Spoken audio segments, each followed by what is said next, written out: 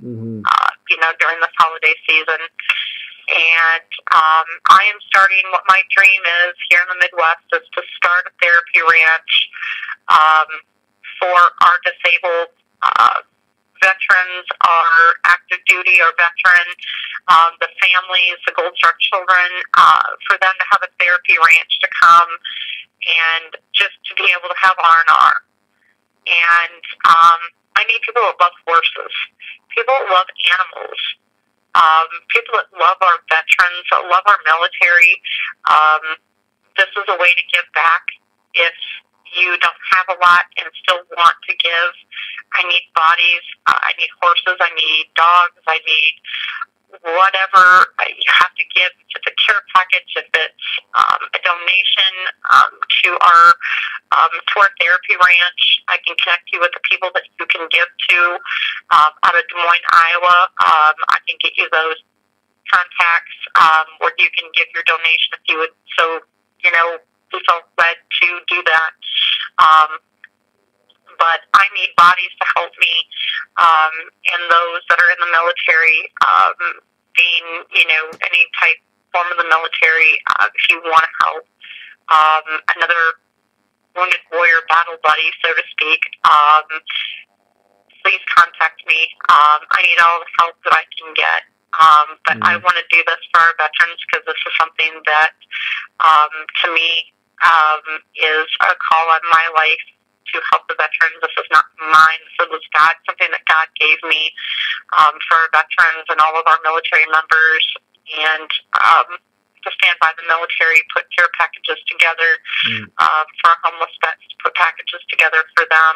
So if any of you want to give, I can get you the connection numbers to any of those places. If you want to give to them, please contact me and I can get you into contact with the people that you can get your donations to. So with that, I wish everybody the best in their holiday season. Be safe, travel safe. Just think and be smart. Pray for our nation, pray for our military, and let's try and come together during this holiday season and end the violence and the sadness.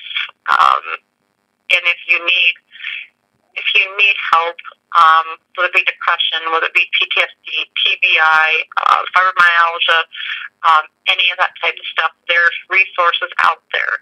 I know, I'm going through it.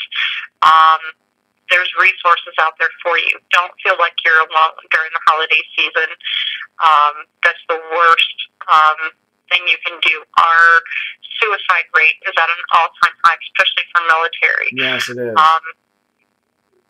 Do the right thing. Ask for help, because if you don't, it'll be on you if you don't. But there's always people that are willing to help. I had to step out and get help. And I'm not ashamed to get help because I'm a wounded warrior. I'm still going through some of the hoops. I'm still going through some of the steps. Right.